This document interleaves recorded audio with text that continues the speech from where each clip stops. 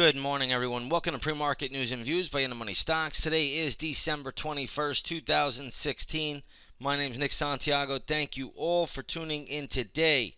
So on the first day of winter, we'll see what this market has in store for us. And what we see is the futures are down about $1.50 to $22.65 per contract. This is not a big drop by any means. This is the kind of market we're in where if we go down very, very slowly and gradually. And if we go up pretty slowly and gradually as well. Last couple of days, the markets really have just been choppy for the most part with some slight gains. And that could still be the case today, or we could get a little bit of a pullback. But I don't think traders should look for any large or erratic action. I think things are starting to slow down as we get closer to the Christmas holiday. And don't forget, after next week, we have to look forward to the New Year's holiday. So volume trends definitely start to drop off around this time period. But let's take a look at some stocks in the news because that's where the money's going to be made. First off the bat, we're going to take a look at FedEx. FDX is the ticker symbol here. This is probably the most important transport company in the world. And what you're going to notice is that the stock is gapping down. Closed at $198.74 yesterday. It is now trading at $173.51. Briefly got below 192 after the closing bell yesterday. So when I look at this stock, I'm trying to find levels here that would look attractive. But again, we're not down all that much. Yes, it is about a 4-point drop, but the reality of it is we're not down a ton. So whenever you see something like this, you still got to be on guard. You see, I got to look at the market, let the chart pattern play out. So there's really not a lot I would do with FedEx at the moment. But if we did go lower and make new lows, then I would look at this a little bit closer. I definitely see a lot of support around the 182 level. Also more support, I guess, even a little bit lower around the 180 level. So again, unless we got down there, that's where I would really be concerned. But right now for FedEx, we'll be watching this one once the opening bell rings. We'll see what kind of pattern forms. We'll see what kind of play we get out of it. But again, not a lot we're going to do with it right initially at the opening bell until we see a little bit of a pattern being formed. But nonetheless, this should be a drag on the transports. This could affect UPS today. If you take a look at UPS, you'll see that's at 115.70.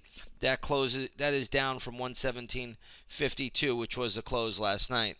Again, UPS, the only level that would really interest me right now would be around the 111 area, 111.5. Anywhere down there, I do like UPS today. So we'll see how that plays out. Again, we're still quite a distance from it, but keep that on the radar for later today. Let's take a look at Nike, another big company here. This is more of a sports apparel bellwether here, but what you're going to notice is the stock is trading at $52.64, closed at $51.79, so it's upticking a little bit. I just don't see a lot of upside here for Nike.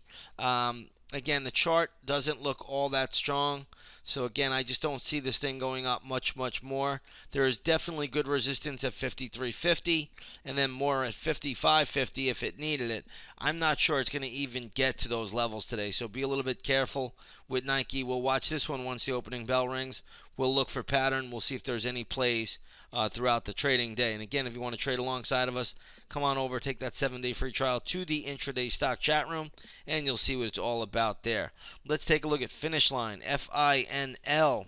This stock is trading down sharply. I believe this is earnings, but this also could be affected by Nike stock as well. This stock is trading at $19.55, closed at $23.01. The level I'm looking at right now for FINL would be at $17.40. So if you're going to get interested around the $17.40, maybe $17.30 level, that's where I would step up into this stock on the long side for a day trade or a scalp bounce play. So again, keep that on the radar. In sympathy to FINL, you're going to look at Foot Locker, FL, and again, this could be affected by Nike if it falls later. Right now, this stock is coming down pretty decently. It closed at $75.61. Now trading at $73.45. A level I like for this stock today is around $70 or maybe $69.80. Pierce of $70. I do think that's a good level. I also like $68.50 if it gets there. So keep both of those levels on the radar today for Foot Locker should it get down there. ticker symbol FL.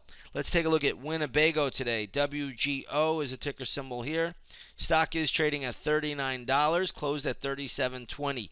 If you own this, I hope you have fun, but if you own this, this stock right now is overbought, severely overbought. Trail the stop loss immediately, and then just sit back and see if it could go a little bit higher. But I would immediately trail the stop loss. I would not be a buyer up here at these levels. So Winnebago, very, very overbought, very, very extended. A lot of times they gap them just to crap them. So again, push up could result in a fade play today. Be a little bit careful with Winnebago up here at these levels. Great move. Definitely a good little move, a 2-point move here in Winnebago this morning. But again, this thing is way overbought, way extended. You don't want to get in here at this point in time in this stock. So again, if you own it, trail the stop loss. If you do not own it, steer clear. This is a potential fade play. Next up, we're going to take a look at Paychex. PAYX is the ticker symbol here. Stock is trading at $61.89. You see it just jumped right there. Closed at $61.93. So it's basically back to break even. There could still be a little bit more upside in this name. But again, this is getting extended. This is getting stretched out. So be a little bit careful. I don't know if this is going to get much past 63. And again, if you own it, trail the stop loss. If you do not own it, I would not be a buyer here at these levels. Let's take a look at ACN, which is Accenture. This stock right now is getting hit a little bit, trading at $119.90. It closed at $124.10. So this is a nice little downtick. The only level that interests me for this play would be around 117. Gets to 117 if you want to step up there for a bounce play. I have no problem. You can get probably a scalp or even a short-term day trade out of it around the 117 level. Keep that on the radar today.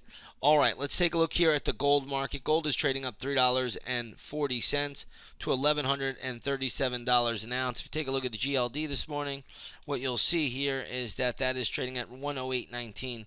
Gold has been under pressure with the strong dollar recently. Today the dollar is pulling back a little bit. Gold is getting a little room to run to the upside with the dollar pullback. Crude oil is up 17 cents today. So crude right now trading at $53.47, and that is a barrel.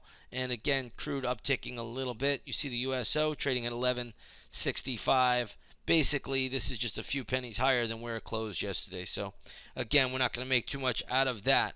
Remember, this is a holiday type week.